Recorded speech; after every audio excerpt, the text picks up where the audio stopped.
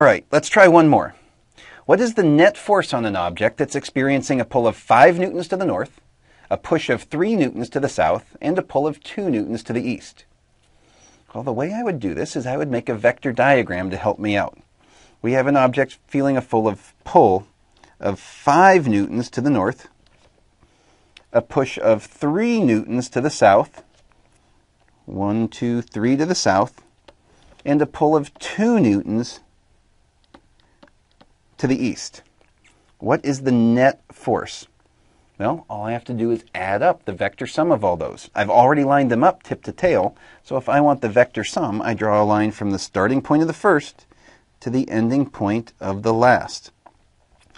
If I broke this up into components, I would have 2 newtons to the east, and if I had 5 up and 3 back, I must have 2 newtons north.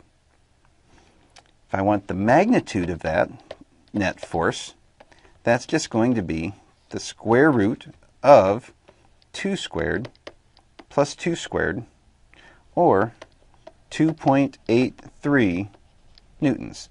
And the angle, of course, I don't even have to go to trig. If it's 2 to the right and 2 up, angle is going to be 45 degrees. Hopefully that gets you started with Newton's first law. It's a very simple concept, but a very important one in physics. Thanks for watching Educator.com. Make it a great day.